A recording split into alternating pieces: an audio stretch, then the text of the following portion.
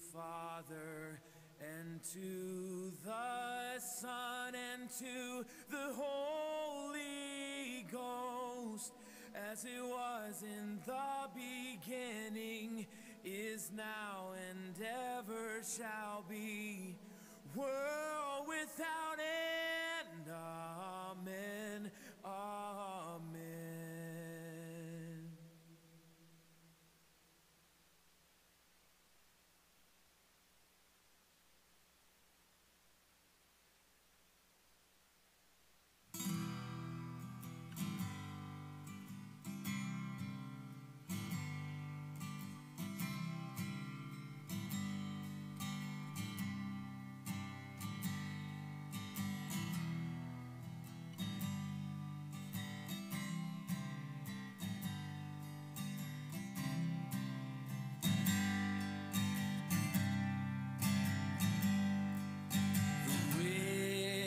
Blood against the saints, and gnash their teeth at them in scorn.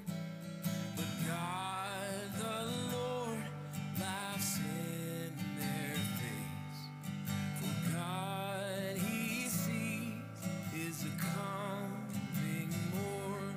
The wicked ones, the draw the sword and then the bow to slay the man whose way is right, and hew the needy poor and lone.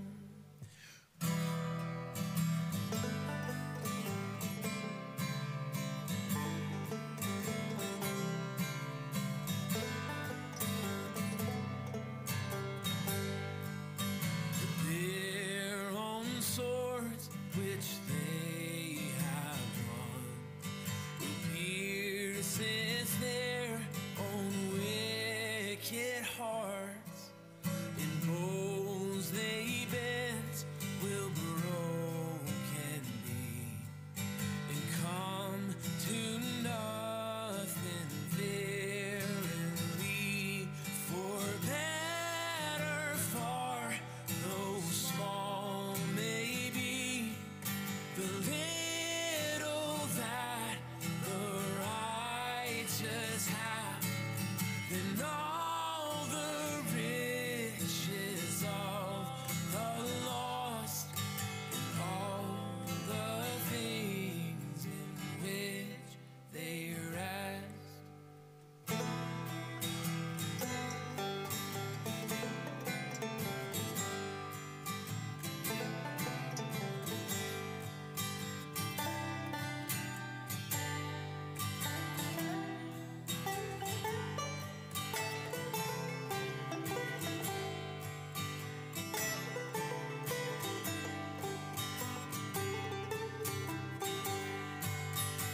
Sinners' arms shall broken be, but God the Lord the just sustains. For God He knows the just man's days, and ere their heritage remains, in evil times they won't be shamed. In days of famine will abound, but all the wicked ones of earth will pass away and surely fade. The foolish ones, the foes of God, are like the glory of the field, and fade like smoke fast blown away, shall soon be gone in vanished day.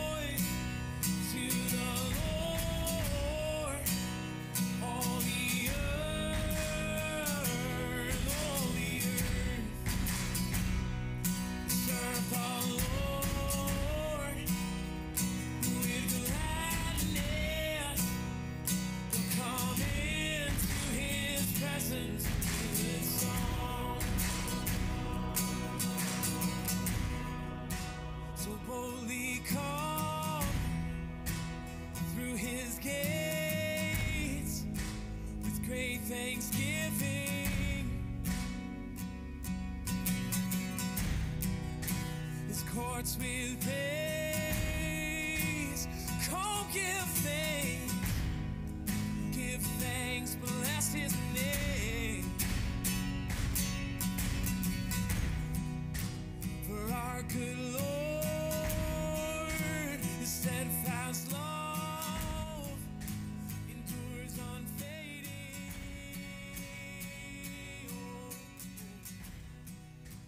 His faithfulness. Good. All right. Good morning, everybody. Let's have the children come on up front for the catechism. You have to bear with my extra deep voice today because my sinuses are clogged a little. There's still plenty of seats in the front, so anybody who's in the back looking for a seat, there's plenty of room up front here. All right, we'll let some more come up. Any children in the back that want to come up front for the catechism, we'll review that, and then we'll begin.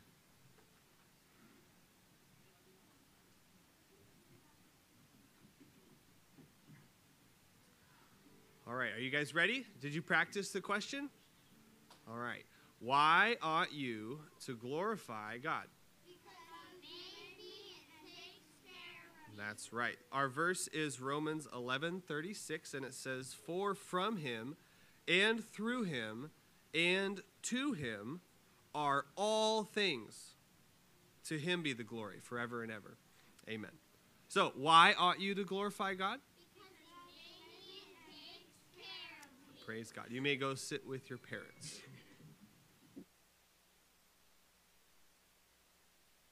Let's stand and sing together. We were all defiled and stained, and these are songs and hymns this morning. We're going to sing just the thread that runs through them of just being washed and wearing the righteousness of Christ, and lots of good news to sing. So let's sing out and from our hearts this morning. Have you been To Jesus for the cleansing power. Are you washed in the blood of the Lamb?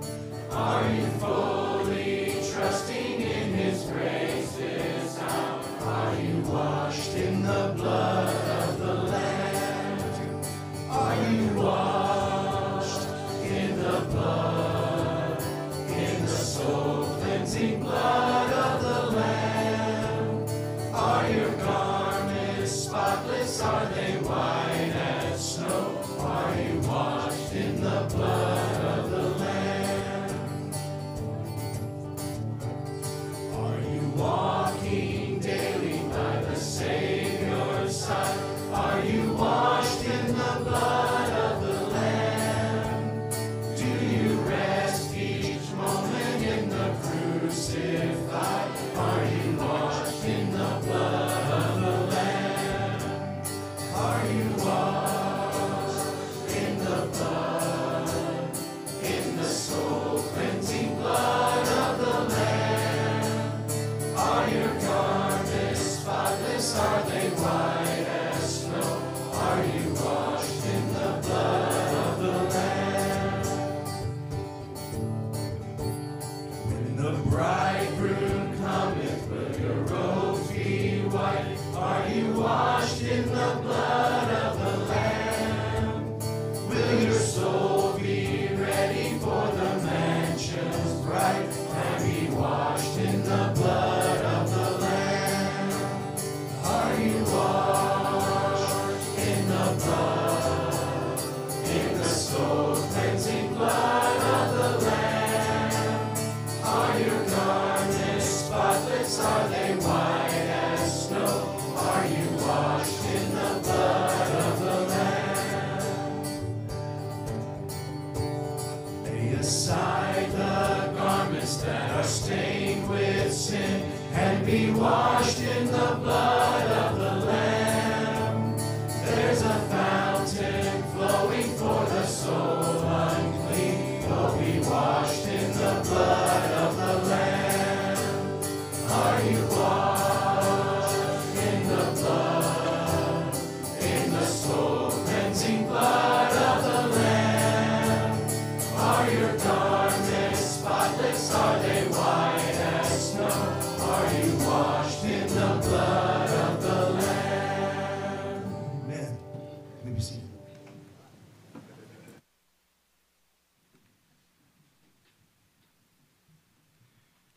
Turn in your Bibles to Leviticus chapter 13.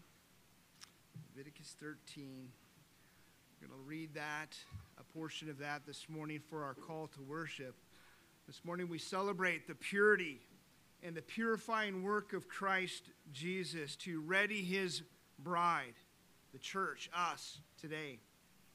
Before we read this passage, I'd like us to pray. I want us to pray about the building that we are in the process of purchasing, or buildings, I should say, and just the due diligence that's going on right now, inspections and finances. We hope to hear in the next couple days about the loan that we're seeking, and so we just want to pray about those things. I'd like to pray as well for Pastor Ron Miller and Pastor Austin McCormick at Covenant Baptist Church in Clarksville, Tennessee. They're part of Marback, our association of churches, and we got to meet both of or see both of them again this week at this conference that we're at, and just reminded me to pray for them and the warmth that we have with them.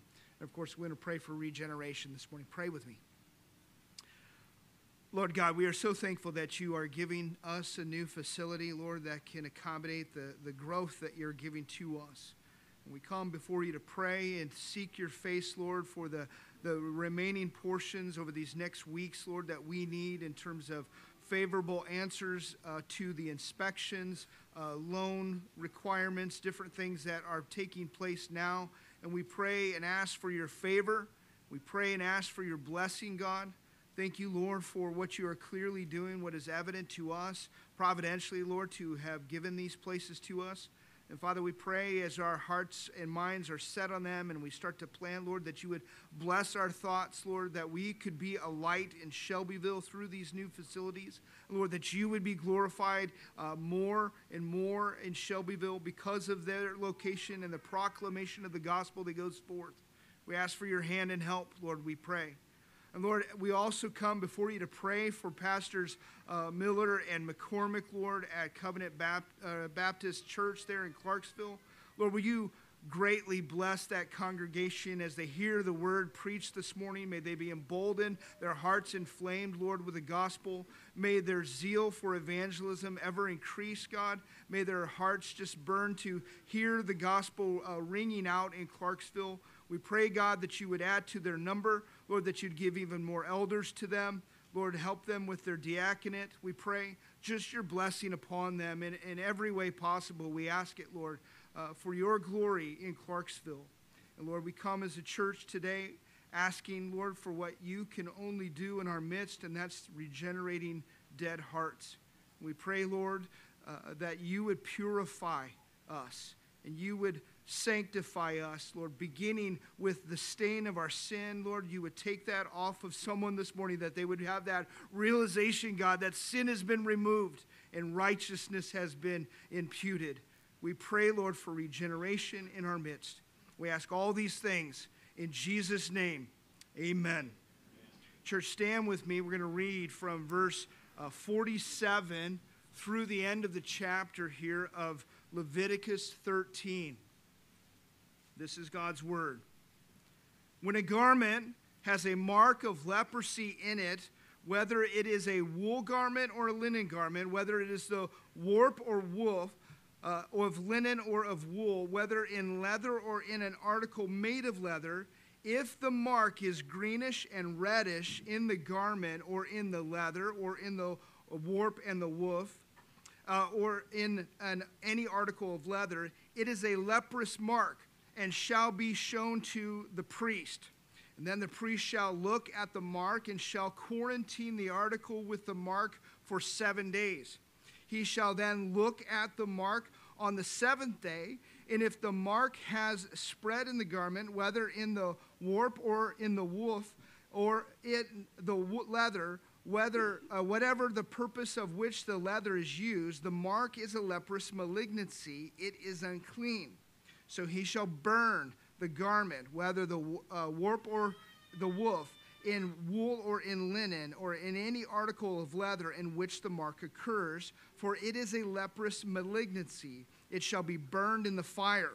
But if the priest shall look, and indeed the mark has not spread in the garment, either in the warp or the woof, or in any article of leather, then the priest shall order them to be washed, to wash the thing in which the mark occurs, and he shall quarantine it for 7 more days. After the article which the mark has been washed, the priest shall again look, and if the mark has not changed its appearance, even though the mark has not spread, it is unclean. You shall burn it in the fire. Whether an eating away has produced barrenness on the top or on the front of it. Then, if the priest looks, and if the mark has faded after it has been washed, then he shall tear it out of the garment and out of the leather, whether from the warp or the woof. And if it appears again in the garment, whether in the warp or in the woof, or in any article of leather, it is an outbreak. The article with the mark shall be burned in the fire. The garment, whether the warp or the woof, or any article of leather from which the mark has departed when you wash it, it shall then be washed a second time and will be clean. This is the law for the mark of leprosy in a garment of wool or linen, whether in the warp or the woof, and in any article of leather, for pronouncing it clean or unclean. This is God's word.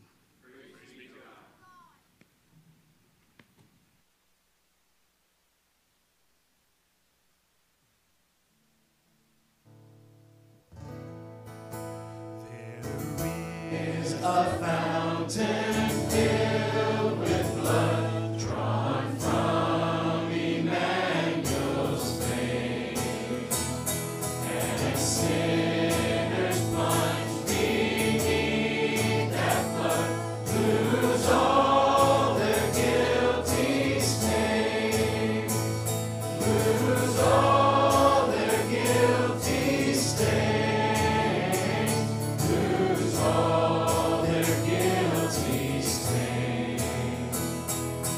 sinners plunged beneath that flood lose all their guilty stains. The dying thief rejoiced to see that fountain in his day, and there may I, though I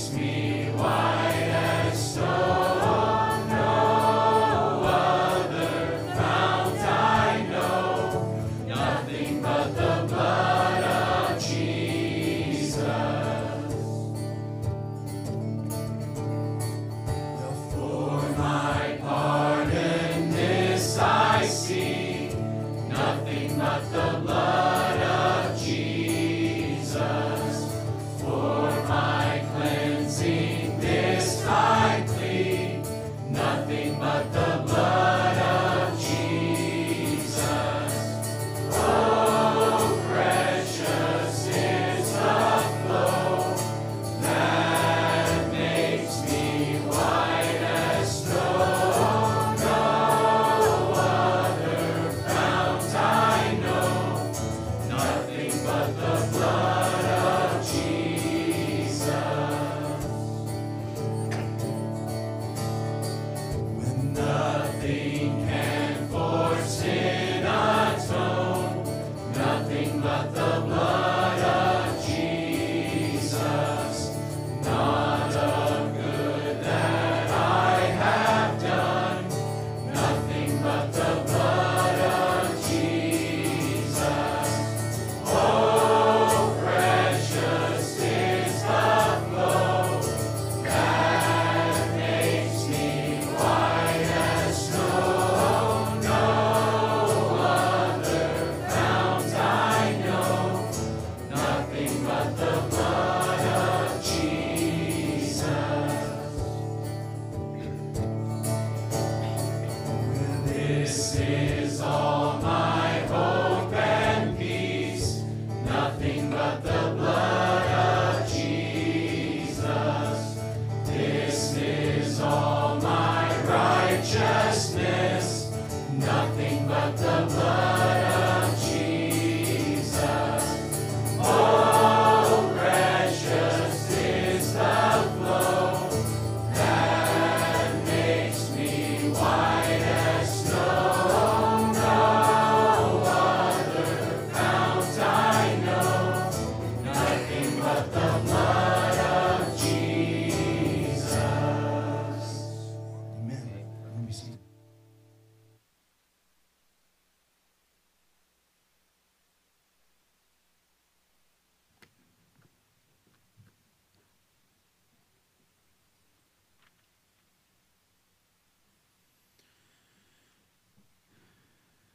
Please turn in your Bibles this morning to 2 Peter chapter 2. 2 Peter chapter 2. Our text this morning is verse 10 through 16. But we will begin and read from verse 1 of chapter 2 through verse 16. 2 Peter chapter 2, beginning in verse 1. But false prophets also arose among the people, just as there will also be false teachers among you, who will secretly introduce destructive heresies, even denying the master who bought them, bringing swift destruction upon themselves. Many will follow their sensuality, and because of them the way of truth will be maligned. And in their greed they will exploit you with false words. Their judgment from long ago is not idle, and their destruction is not asleep.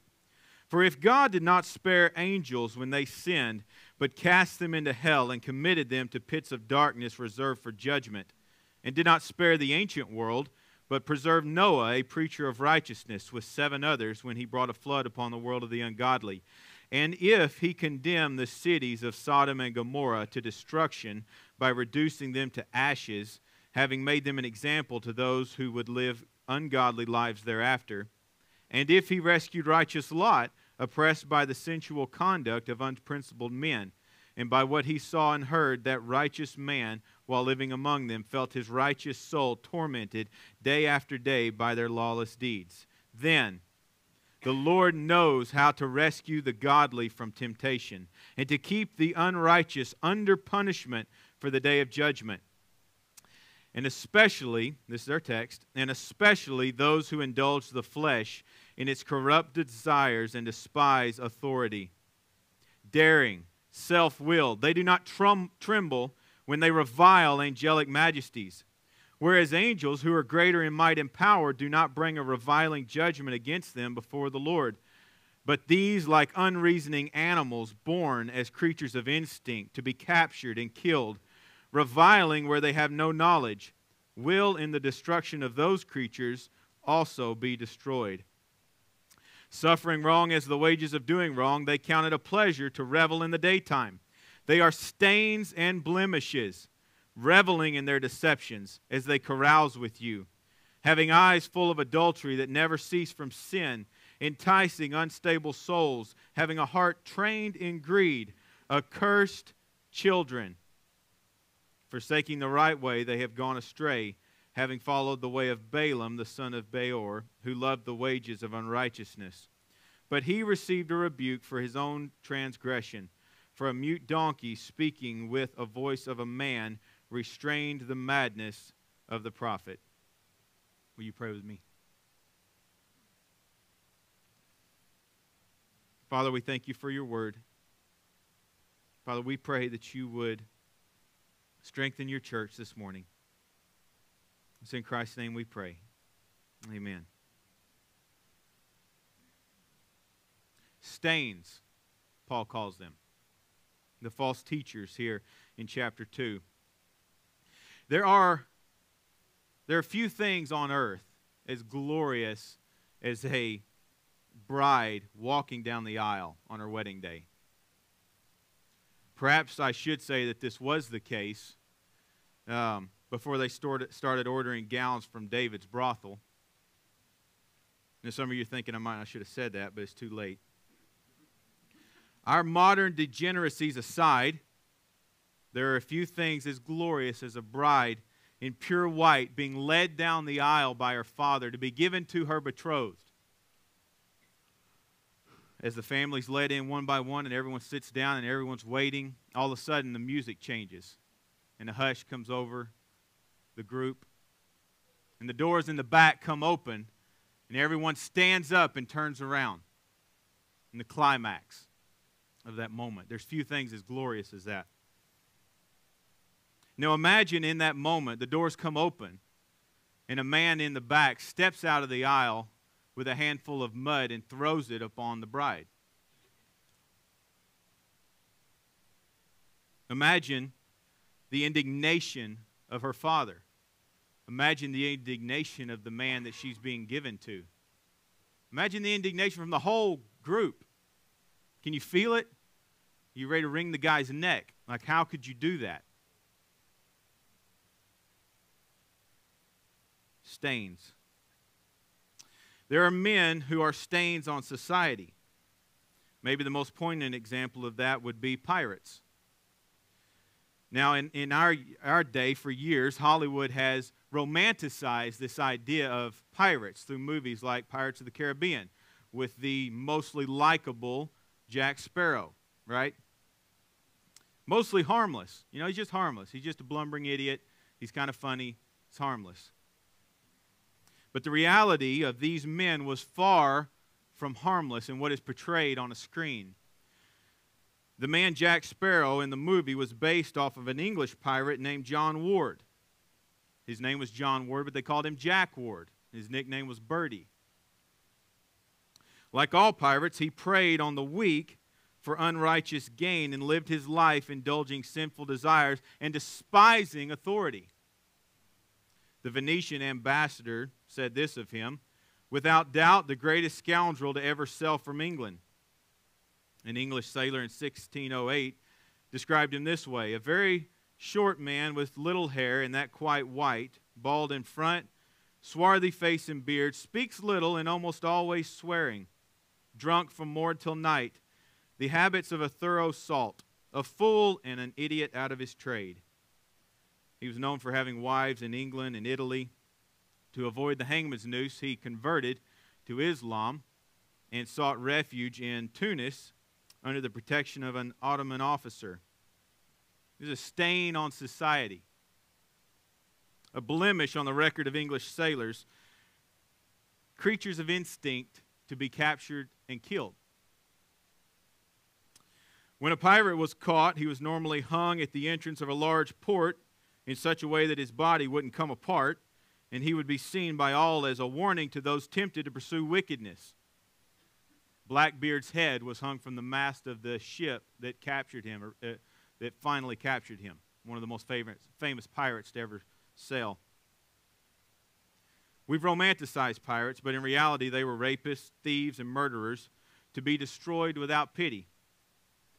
Now, there are a few things in our day, anyway, that we have absolutely no pity for. One of those things is coyotes. No one pities coyotes, especially if you're from Kentucky. I've never met a coyote defender. Tree huggers, but no coyote defenders.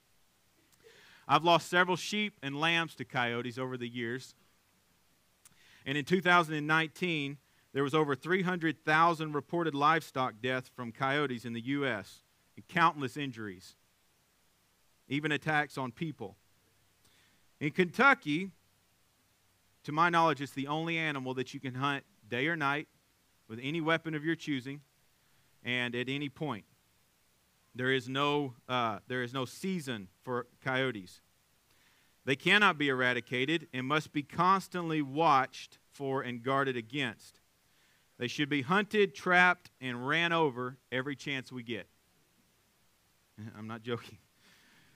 Please. But we don't pity the coyote. They're canines. If it was a dog, we would pity it. We don't pity the coyote. We pity the lambs. We don't pity the pirate hanging from the gallows. Rather, we pity the hardworking men they murdered, and the women and children they abused, the little children that starved because of their robberies. That's who we pity, not the pirate. And this, saints, is how Peter describes the false teachers in the church. We'll look at our text this morning under two headings: the description of false prophets and the disdain for false prophets. The description and the disdain. So Peter describes them, and then we see his disdain for them. So first we'll look at the description of false prophets. We're going to look at 11 descriptions that Peter gives of the false prophets, and this will by far be my longest point, so please don't despair. But let's look at verse 10. And especially those who indulge the flesh in its corrupt desires and despise authority. Daring, self-willed, they do not tremble when they revile angelic majesties. So the first thing we see is that they indulge evil desires. So as we saw last week, Peter points back to the days of Noah and the day of Lot as examples of those who indulged in sin and where that leads. And what do we see in the narrative of Noah and the narrative of Lot? We see God's destruction upon the wicked. His grace, but his destruction of the wicked. The men of Sodom and Gomorrah pursued their lust so far. They pursued and indulged evil desires to the point that they lost their desire for women and burned with passion for men. Lot's wife grew so fond of Sodom that she couldn't help but turn back and look in lustful desire, even as God was destroying it. This is the hold that evil desires can have upon us. He or she is always, the false teacher, he or she is always lusting after their own desires. And the church is just simply a means to that end. So for the false teacher, the church is a way to fulfill their lustful desires. The kingdom of God is not sought for its own sake, but only as a means to be leveraged, to be squeezed, so they can get pleasure out of it. It's for the benefit of the false teacher. And this is why the things that you see these men and women stand for always seem to conveniently align with the floating, rotting carcass of the world. They always seem to be going with the flow of the dead world. And they use the Scripture, twisting it, of course, but they use the Scripture to justify agreeing with the world. When you see men using Scripture to justify things like homosexuality, open borders, childless marriages, welfare, immodesty, pornography, feminism, polygamy, pluralism, abortion, BLM, social justice, I could go on and on and on. But these men are everywhere. Well, they will make the case for these things based on twisting Scripture. Twist not Scripture lest you be like Satan. Satan knows Scripture and he used it. And he tried to make arguments with it. And this is what the false teacher does. He'll use Scripture. He'll claim the authority of God. But it's always so convenient that his view of the Scripture goes right along with the course of this world. Now, while someone might genuinely be wrong on some of these that I just named and not be a false teacher, what I'm pointing out is that there's a pattern. The false teacher has a pattern of fulfilling his desires, their desires, through the church. As I said, the church is a means to an end. They use Bible verses to prove their viewpoint, and they would rather indulge their flesh while wearing a veneer of godliness. Saints, do not be deceived. Men like Russell Moore, David French, or Ravi Zacharias, men who will sell their soul in order to be thought well of by the world. Number two, they despise authority. So number one is they indulge fleshly desires. Number two, the second description that Peter gives us of the false teacher is that they despise authority. So Peter describes the false teacher as one who despises any authority over him. Now, y'all think about this. These two sins always go hand in hand. You will always find them together. Someone that indulges the lust of their flesh will always be one who despises authority, because authority restrains his ability to fulfill his lusts.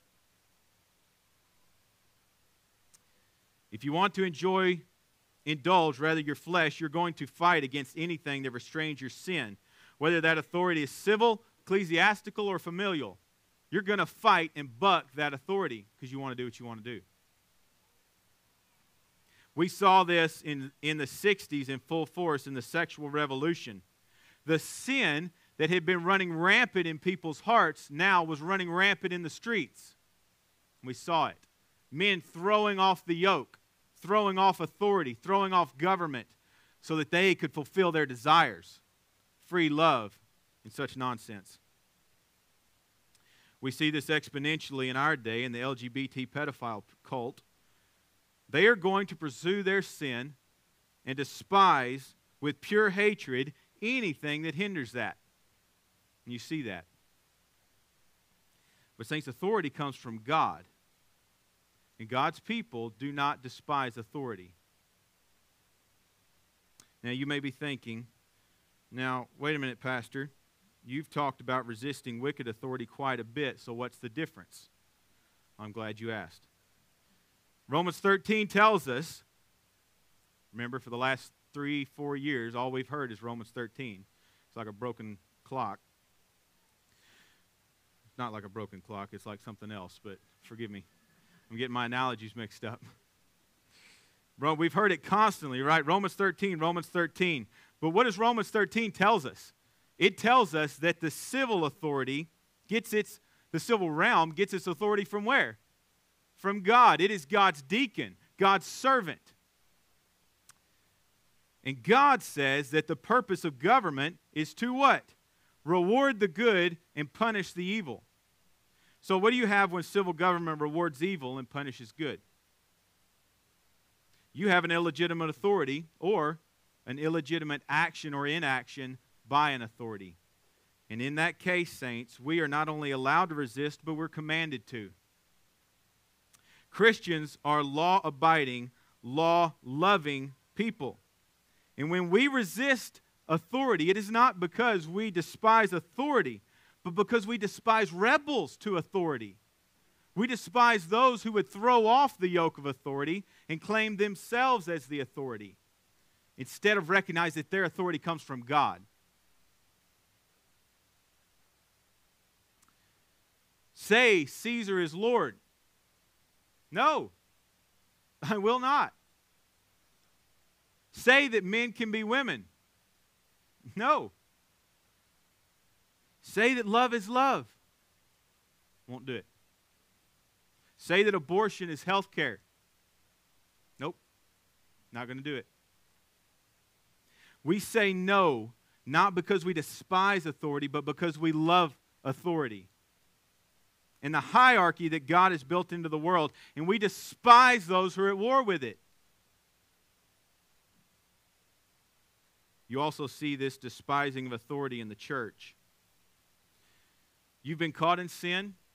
And now instead of submitting to the church and the church's rebuke of that sin and humbling yourself, you what? You just simply go to another church. And you threaten legal action against your church if they pursue you.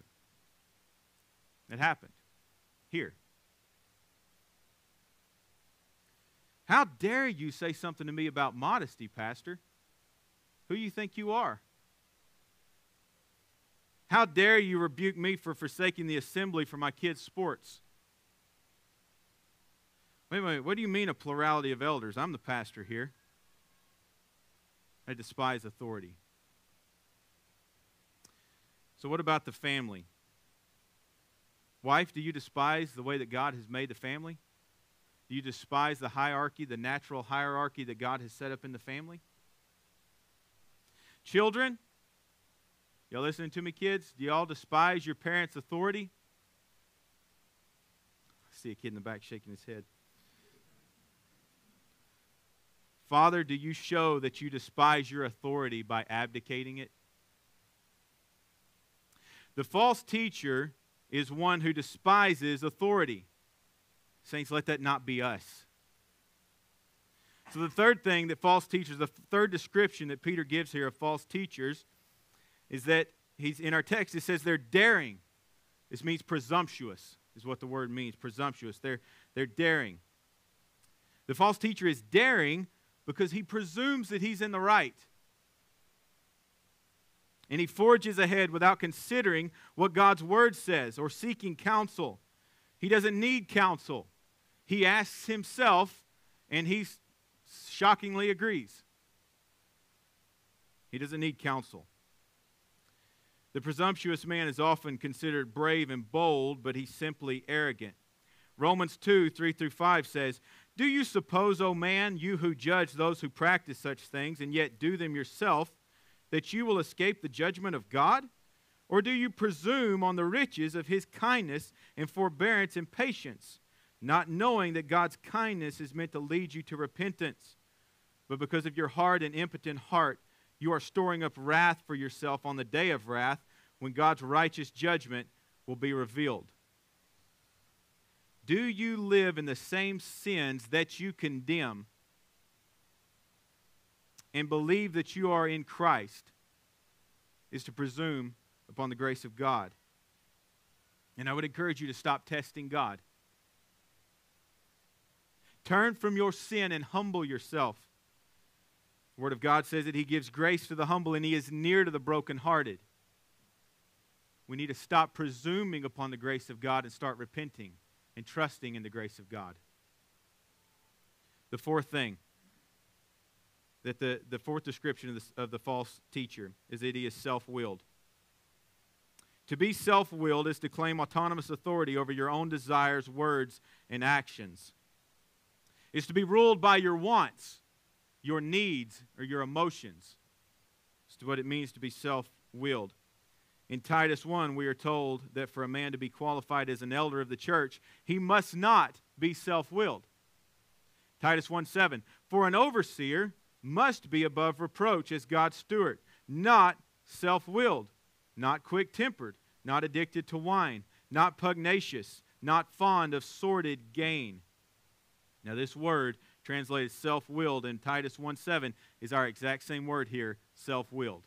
Same word is used. Okay?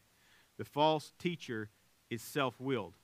And the shepherd of God's people must not, cannot be self-willed. Are you self-willed?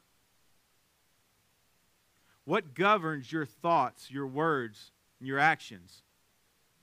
You or God's word? When you're tempted to sin, what holds you back? What keeps you from sin? Self-willed men, husbands, fathers, listen to me. Self-willed men are either harsh to their wives or they're led by their wives. Self-willed men either rule their children through anger or they abdicate discipline. That's what self-ruled men do. May we be those who bow our wills to Christ and not to ourselves. Self-willed women are those that nag their husbands or neglect the work of keeping their home. May we not be self-willed. The fifth description that Peter gives us of the false teacher is that they're fearless of majesty. There in verse 10. It says, they do not tremble when they revile angelic majesties. False teachers are fearless of majesty. Now, the word translated here, revile, means to blaspheme. And the word translated angelic majesties is the word doxa. It should be familiar. We sing the doxology at the end. It has to do with worship and honor and honorable things and people in honorable positions. Okay? Majesties. So it has the idea here of men, there again, who despise authority. They despise those things that God has set up to be honored. Bottom line, they do not fear God. Saints, if we are those who fear God, if we are to be those who fear God, then we must honor what He calls as honorable. If you flip back to 1 Peter 1, 16 and 17, it says this, since it is written, you shall be holy, for I am holy. And if you call on Him as Father, who judges impartially according to each one's deeds, conduct yourselves with fear throughout the time of your exile. Now, in our text, verse 11 says this, whereas angels who are greater in might and power do not bring a reviling judgment against them before the Lord. Angels don't even revile the wicked when they accuse them to God. They don't blaspheme them. They don't slander them unnecessarily. They don't mock them. They lay the case. And they don't blaspheme those that are made in God's image. They leave it to God to deal with them. This is another reason that we must be very careful to honor authority structures God has placed in the world and not revile what He has made and how He has made it. This is a call for us to fear God. Now, if we look at verse 12, read that with me. But these, speaking of the false teachers, like unreasoning animals born as creatures of instinct to be captured and killed, reviling where they have no knowledge, will in the destruction of those creatures also be destroyed. And Peter is not holding back here. They are unreasoning, is the sixth description that Peter gives. They act like animals. Their actions aren't driven by reason, but rather their reason is driven by their lust. Now, if you have lived in Kentucky long, you have either hit a deer, almost hit a deer, or you will hit a deer. It is just the way it is in Kentucky, okay? Now, why do you have to be extra careful during the rut or during mating season? Because the bucks chasing the does, they are chasing the does, and they're driven by instinct, not reason.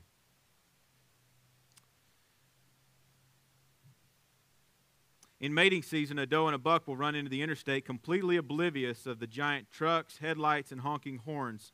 Creatures of instinct running headlong to their destruction.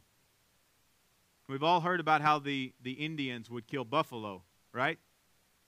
They'd chase them, scare them, get them panicked, run them off a cliff. It's a lot easier than throwing a sharp stick at them.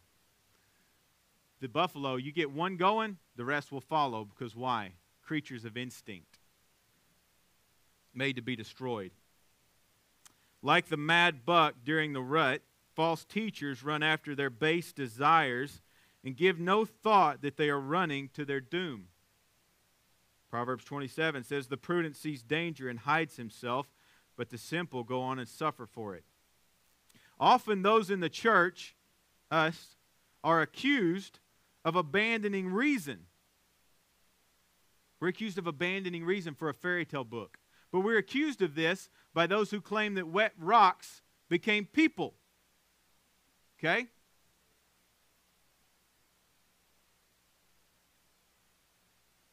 Somehow, rocks become people, and those people develop a sense of morality and beauty and a longing to worship. And then we are accused of neglecting reason. It's insanity. No, the church has not forsaken reason. It's rather the atheist who has forsaken reason so that he might pursue his sin. And he turns and he mocks you as he chases his desires onto the interstate of God's wrath and is destroyed. Reviling where they have no knowledge, our text says. They blaspheme what they do not understand in the same way that a hyena laughs. They act like animals. And they trade their reason for lust, and their lust drives their reason. So yeah, they're smart men. But because their lust is driving the boat, they have to make arguments against God. They have to. Because they're driven by their lust, and they cannot be submitted to God. Do not trade reason for lust. These false teachers are doomed for destruction and will perish just like the deer that never saw that truck. And it left nothing but a mess for the buzzards. Verse 13. The seventh description that he gives is that they revel in their deceptions in broad daylight. Look at verse 13. Suffering wrong as the wages of doing wrong, they count it a pleasure to revel in the daytime. They are stains and blemishes, reveling in their deceptions as they carouse with you. Revel in their deceptions in broad daylight. The word translated revel here is used in Luke 7:25. Luke 7:25 says this. This was when Christ was speaking of John the Baptist. And he says, "What did you go out to see? A man dressed in soft clothing? Behold, those who are dressed in splendid clothing and live in luxury are in king's courts." This word luxury is our word revel. This word means effeminacy through indulgence. It means becoming soft through indulging yourself. The false teacher seeks to deceive the church, and they revel luxuriously in their success. They recline on their bed and they enjoy the fruit of their deceptions, and they take joy in the fact that they're leading men astray, that they're successful. Think of men like Kenneth Copeland. The man knows exactly what he's doing. And he revels in his deception in broad daylight. Look at verse 14. Having eyes full of adultery that never cease from sin, enticing unstable souls, having a heart trained in greed, accursed children. So the eighth description that Peter gives us is that they have eyes full of lust that never stops, never ceases. Every woman they see is an object of lust. Their eyes are full of adultery. I know a man who before he was saved, before he was a Christian, he was a music minister in a Baptist church. And that sounds funny to say that, but that's the way he will describe it. And his main goal in life was to seduce the women in the choir. And that's what he did before God saved him. You think of men like Ravi Zacharias. Their eyes are full of adultery. Now, men, this may seem unthinkable, what that man as a choir director was doing. It may, and I hope it does, it may seem unthinkable to you. But let me ask you this. Do you view the women who come across your path or across your screen as fair game to be checked out? Is it a habit? Eyes full of adultery. Perhaps you would never act on it, you think, in your mind. I'd never act on it. Text doesn't say you acted on it. It says you have eyes full of adultery. Just as our Christ said that for he who looks at a woman with lustful intent, has committed adultery already in his heart. Men, have you, like Job, made a covenant with your eyes to look with desire at no one but your wife? Our text is describing false teacher, but my question is it describing you?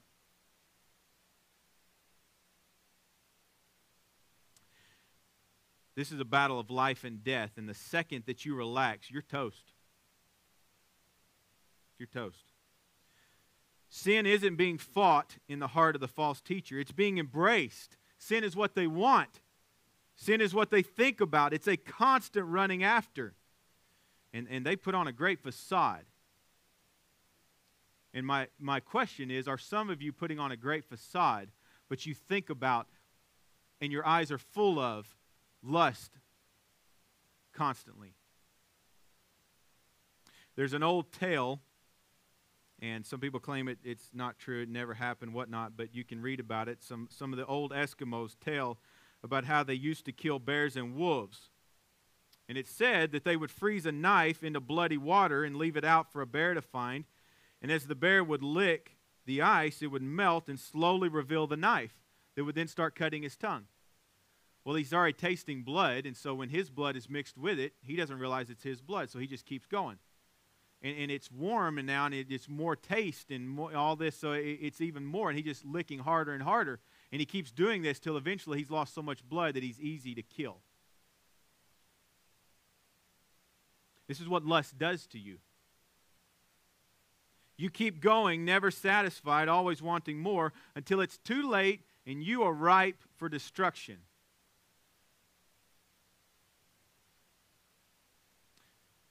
The ninth description that Peter gives of the false teacher is that they entice the weak. So look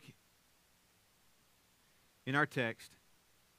Having eyes full of adultery that never cease from sin, enticing unstable souls, having a heart trained in greed, accursed children, enticing unstable souls. So the word translated unstable here means unfixed. Okay? Think of something that's not tied down. Okay? So if a tornado was in charge of the steering wheel, we know God drives tornadoes, but if the tornado's driving, he's always going to the trailer park. Okay? Always. Because he can just whip them bad boys up like it ain't nothing and throw them wherever he wants. He's going to pick the trailer park instead of the neighborhood with the bricked houses that are tied to a concrete basement. They hone in on the weak and the unstable and that which is not tied down. This is what the false teacher does. The coyote goes for the unprotected lambs. The pirate rubs his hands over the fat merchant ship and over the unprotected port. This is why, saints, we need to strive to be those who are stable and fixed in our faith, tied to the Word of God, and be about helping those who are weak. We are not to view the weak as a way for us to be more exalted in our strength, but to be shorn up and pulled up beside us.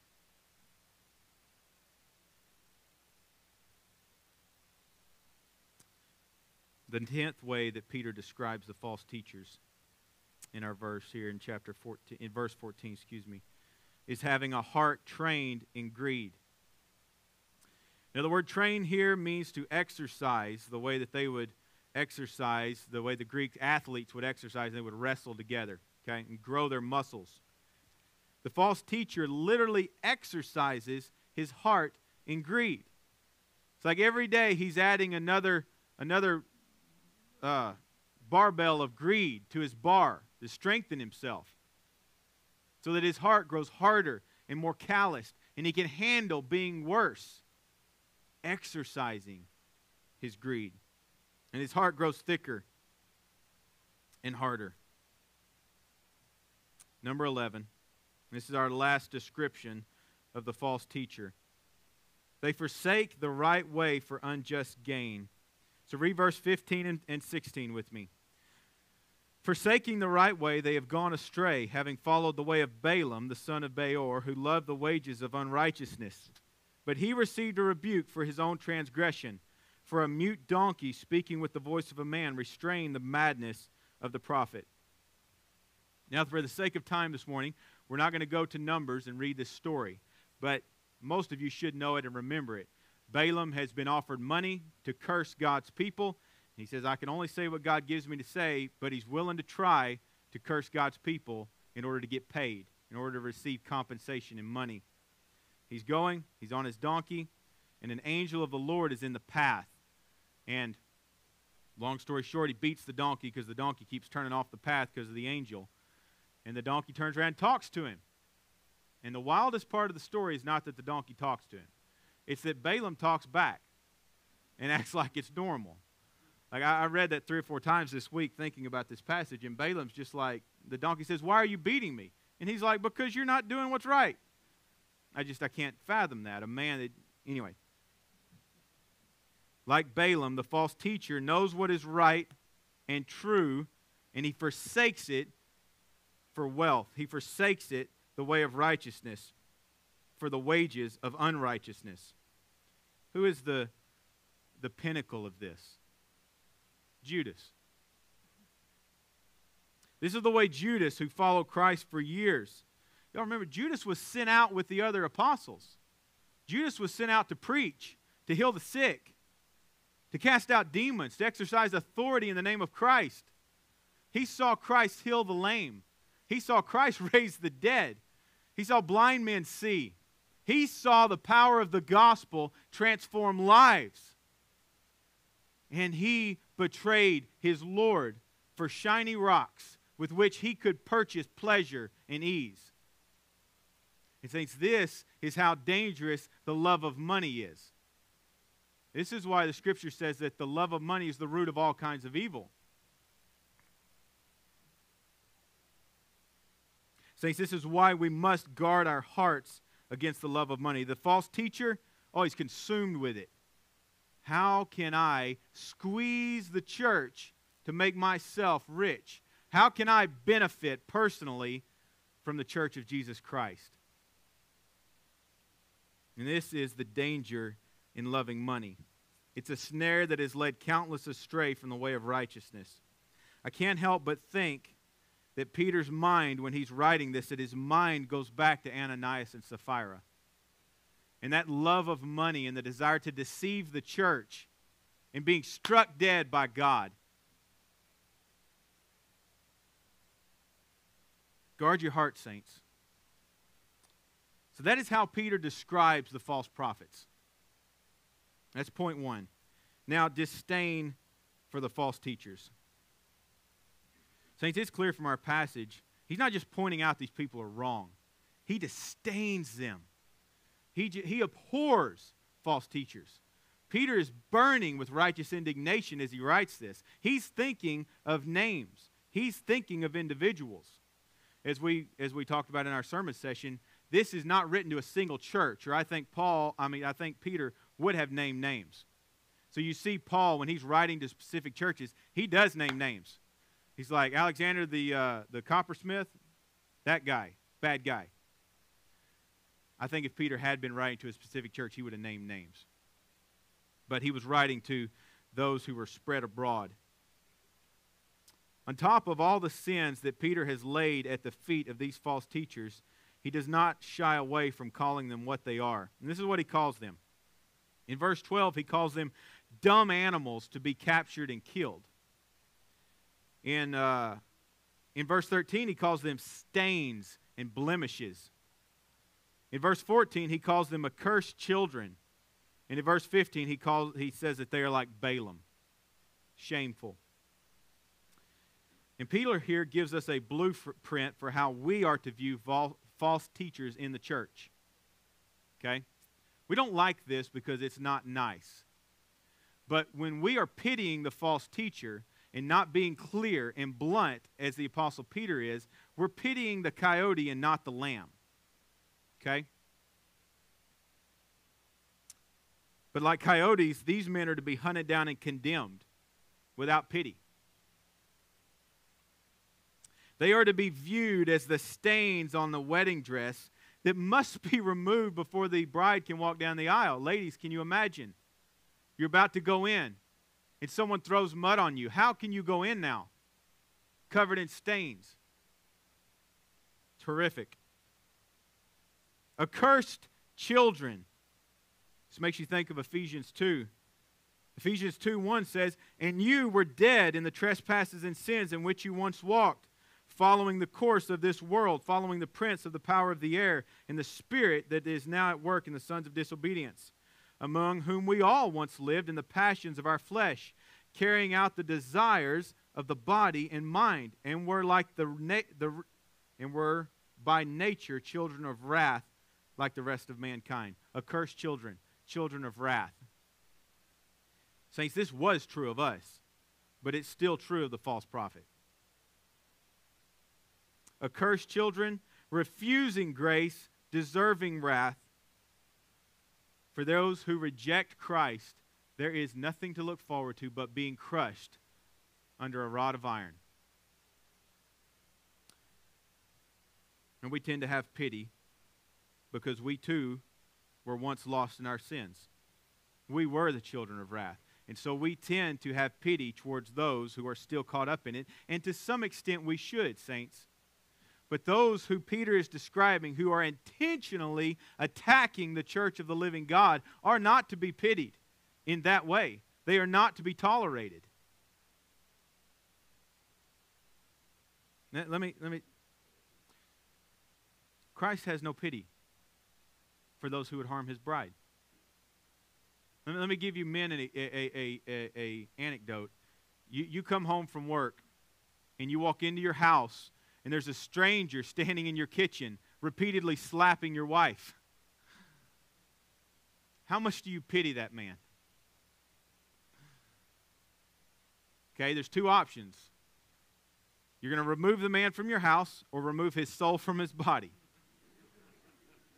Maybe both. That's the two options. Okay? This is how Christ views the false teachers. They are stains and blemishes on his bride that must be removed. If you caught someone trying to kidnap one of your children, you would have no pity. You don't care what circumstances led him to enter your house and attack your wife. It doesn't matter. You don't care. In that moment, what you care about is the protection of your bride.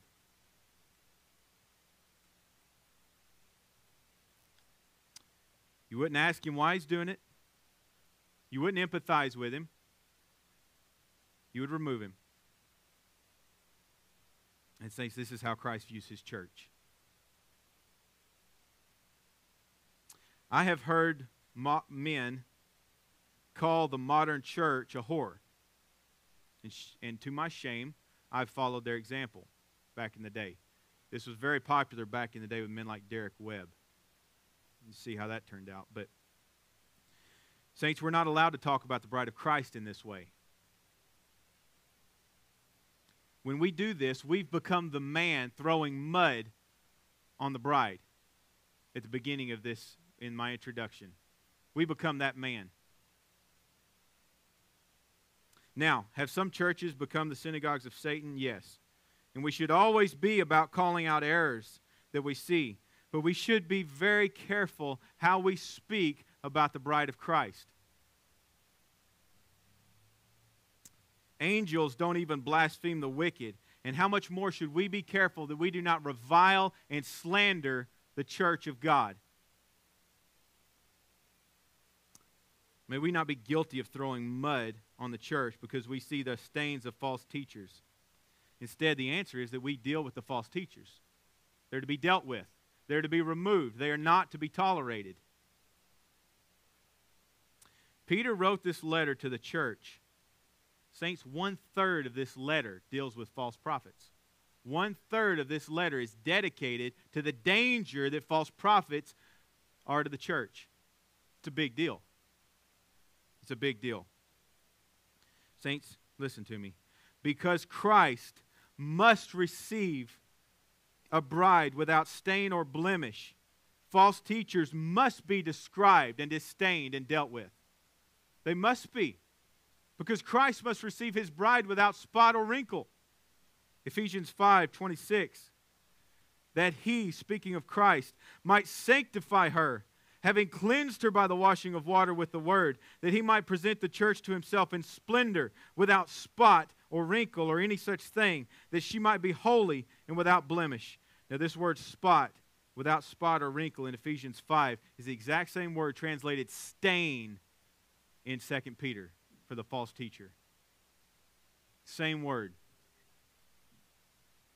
Christ cleanses his church by washing her with the water of the word week after week after week, so that the false teacher is rebuked by the word of God. And the bride is strengthened and cleansed. And so the psalmist writes in Psalm 51, "Purge me with hyssop, and I shall be clean. Wash me, and I will be whiter than snow. Let me hear joy and gladness. Let the bones that you have broken rejoice. Hide your face from my sins and blot out my transgressions. Create in me a clean heart, O God, and renew a right spirit within me." Saints, the hope for the false teacher is not us tolerating them. The hope for the false teacher is the same as it is for us. It's Christ.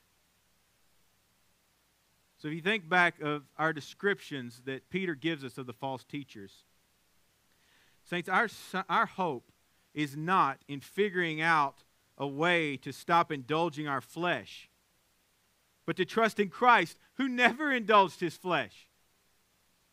Salvation doesn't come by trying to honor earthly authority, but it comes by submitting to the one who honored authority perfectly.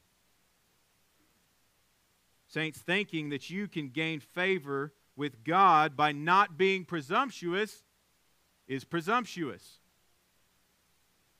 Some of you will get that on the way home. But rather, saints, the answer is to look to Christ, who was never presumptuous. Never. He was never like the false teacher. Let me ask you this. Can we will ourselves to not be self-willed? It's hopeless. Instead, we hope in the one who prayed, "Father, not my will, but yours be done." And we find our hope in him.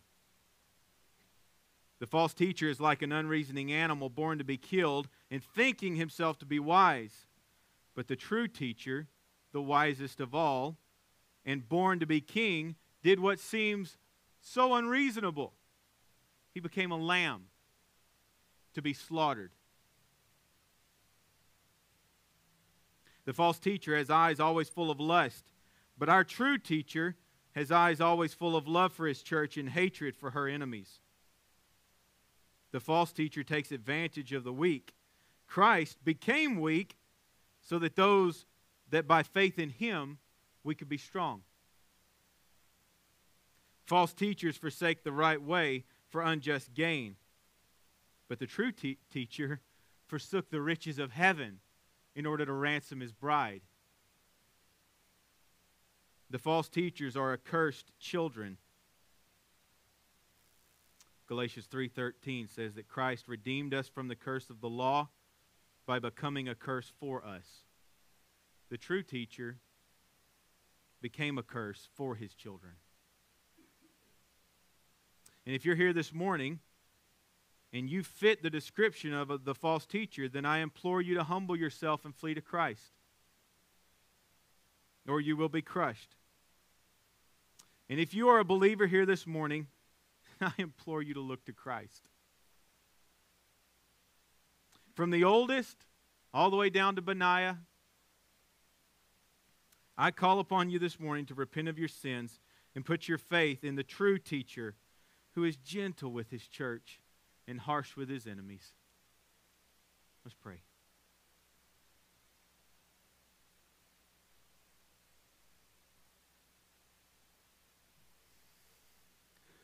Father, we pray that you would help us to detect the false teacher in our midst. We pray that you would help us to describe them, to detest them, to deal with them in a way that honors you. Father, we pray that we would not grow lax in this work. Father, we pray that you would help us to examine our hearts. Father, we pray this morning that you would help us to put our trust in you. It's in Christ's name we pray. Amen.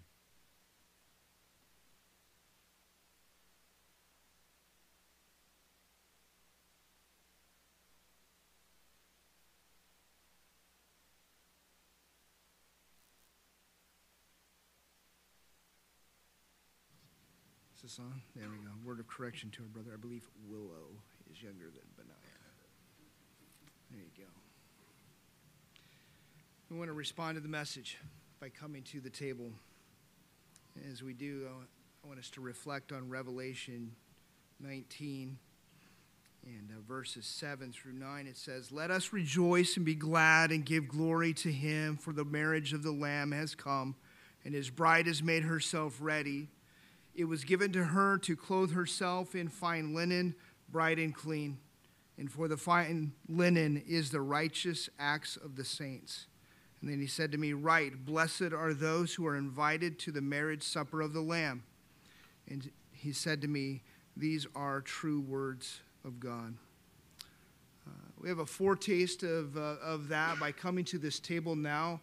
And this is for believers who have been clothed, equipped by Christ in his righteousness. And we, in turn, we walk in righteousness, and we do the works that have been predestined for us to do as believers. And we are not saved by doing those works or being the perfect, as our brother has described. It's because he himself is perfect, and he himself gives to us the righteousness that we need.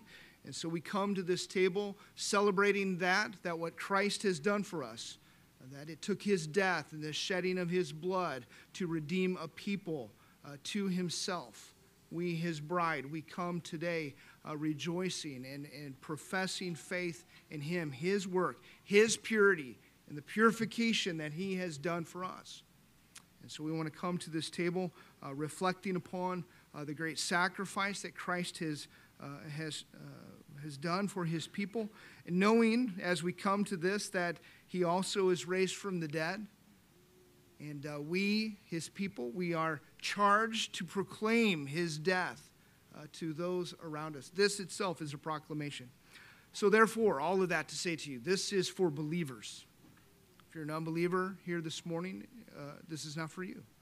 And it's okay to sit while others are coming up here. This is not for those that have just professed faith today in this message. If you've been convicted, I would prefer, and you should, come and see me or one of the pastors. Let's talk about what that means, because there are warnings that come with this table and taking it in an unworthy way. And so we want to talk to you about that before we would permit you to come to the table. Again, it's okay to sit. You don't have to under the pressure of everybody else coming.